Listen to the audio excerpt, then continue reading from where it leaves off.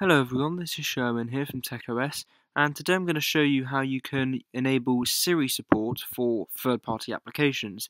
Now, until iOS 10 was launched, you could only use Siri to interact with Apple's own apps. So, for example, if you wanted to send an iMessage to someone, you could tell Siri to send an iMessage to whoever. And within the Siri interface, you'd be able to send a message, dictate what you want it to say, you could cancel it, you could send it off, that sort of thing. You could also make things like FaceTime audio calls. So you could say, make a FaceTime audio call to whoever, and Siri would place that FaceTime audio call for you. That worked prior to iOS 10 with Apple apps, but with iOS 10, Apple have opened Siri up to app developers. So since iOS 10's been launched, now it's been out for a few months, there have been many apps which have started to take advantage of this, the most obvious ones being messaging and VoIP apps. So applications like Skype and WhatsApp, which you can use to make free calls over Wi-Fi. Now today I've only got one app on my iPhone which sort of really uses this, and that's Skype, so I'm going to show you how that works to send a message through Siri. Now you will have to enable this in settings, and I think with Skype you actually have to go into the Skype settings and just select the option allow Siri usage for the app. So some apps may have different steps than others, but it's very simple to set up. Once you've set it up within each individual app, you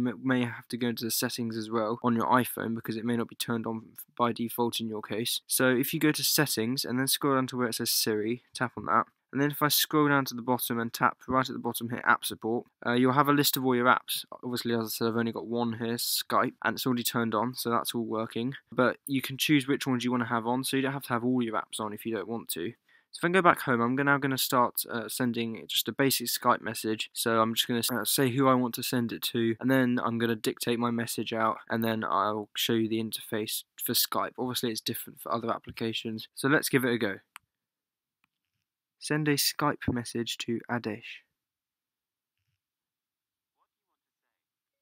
Hey, comma, how's it going? Question mark.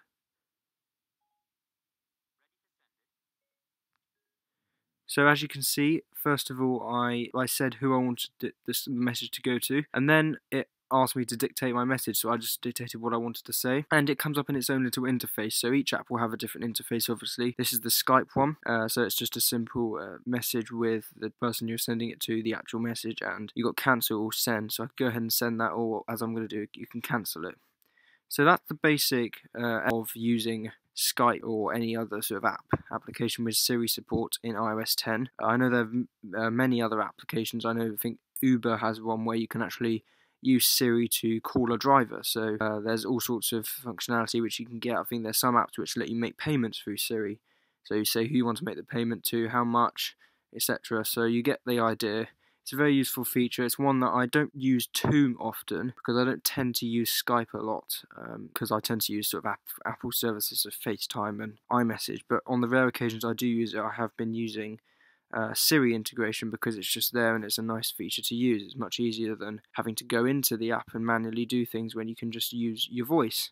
But anyway, that's it for this video. If you've got any questions or comments on using Siri with iOS 10 third-party apps, or if you need any help on Apple tech in general, then do get in contact with me using the details that are in the description of this video. Don't forget to like, comment and subscribe. Thank you very much for watching, and I'll see you in my next video.